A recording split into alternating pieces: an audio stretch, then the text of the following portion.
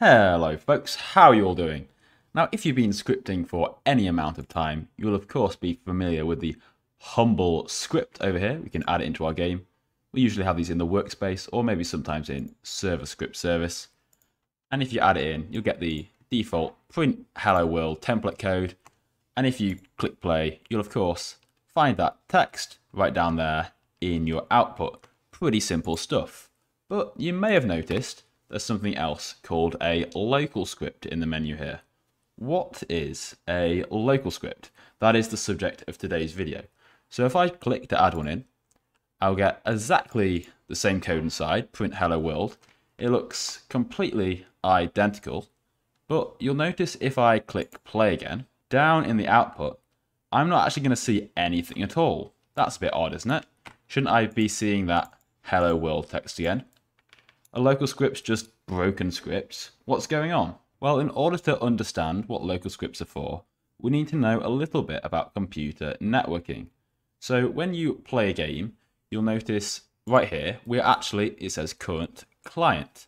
But if I click here, I've got a free camera again, and I can look down on my player, and it says up there at the top, current server. So now I'm on the server. So when you play a game, you're an individual device connecting to the server, which is where everything is running, and is where your normal scripts, which from now on we're going to refer to these as server scripts, is where these run. Whereas local scripts will run on the individual player or the client who is connecting to the game. You can think of this like visiting a website. So if you go to roblox.com and you'll get the website on your screen, but you're not actually suddenly in control of that website. So if you do something like inspect element and you change the text or change how much Robux you have, you don't really have that amount. You're just changing what the text says on your copy. And that's essentially what local scripts do. They don't change the server itself, but they change their copy. Now, back to the question on hand. Why doesn't this local script run? Shouldn't it print that out? Well, the important thing about local scripts is they can only run in a few places. They have to run on the player, as we explained, and there's only a few folders where they can do that. These are starter GUI, starter pack, starter player, starter character scripts, and starter player scripts, because all of these folders are copied into the player when the game runs. So let's drag this local script down into starter player scripts. And then I'm going to click play again. And now when we click play, we should see down the output, it says hello world. So we know our local script is running. And if we look inside the Explorer, we click on players, we drop down into GnomeCode, player scripts, and we can see we've got a bunch of default scripts from Roblox itself, but the one that's just named local script, that's our script that we just added in. So there we can see all of these folders, they get copied over. This is where we want our local scripts to run. But what would we actually want to use them for? Well, let me give a quick example. Let's say I add in a part here, and I want just to make a big brick wall. Or how about we make some kind of archway? How about that? But then we're going to create a blockage in the tunnel. We'll make this black, and we're going to name this part entrance, okay? So it's not a very exciting model, but there we go. We've got a little model up. And if in our local script, we can delete this, and I say workspace dot entrance, referring to that black part we just created, dot transparency equals 1. And then I say workspace.entrance.can collide equals false. So we're going to disable the collisions on that part. And if I then click play again, we should see that entrance part suddenly disappear. And now we have our tunnel, which I can run through just fine. But if I go on the test tab and switch over to the server again, we'll see that part is actually still there. It's only invisible on the individual client's device. So we could run into the middle of the tunnel, but back on the server, it actually looks like we're still in the middle of this part.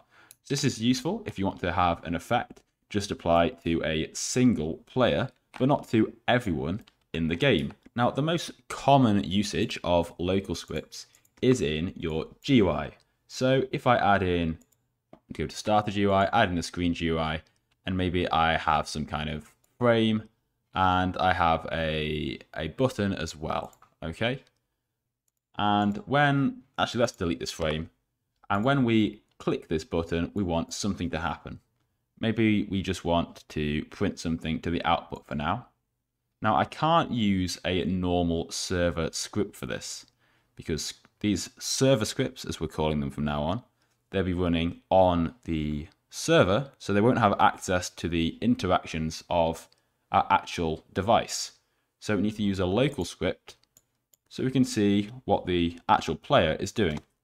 So then we can say script dot parent dot activated event, connected into a function, and then we can just print clicked.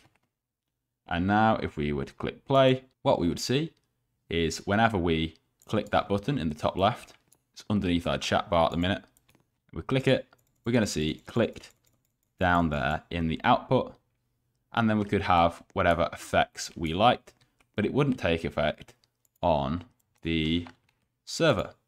So let's flesh this out a little bit more. How about we set this entrance to visible like we did before when they click the button, and we'll set the text to open as well. Open, there we go. We can move the button down here if we like, so it's a bit more obvious. And this time, instead of just printing out, we could say workspace.entrance transparency equals 1, and we will make the collisions equal false again. And now, instead of just clicking play, what I could do is I could open up a test server. So we could click that, got 2 players there. I'm going to launch in with 2 separate player windows now. This is eventually going to load in. This is our server window we've got here. And then in a moment, our player 1. Here we go. Here's our player 1. And here's our player 2. So as we can see, we've got this wall here. We're not going to be able to go through. But if we click this open button, it's going to reveal itself and we can walk through. But on the other player, you can see it's still just a wall. And it's going to stay that way until he clicks his button. And then he can walk through the tunnel as well. So there we go. Hopefully that clears up some of your questions on what local scripts are for and how you can use them.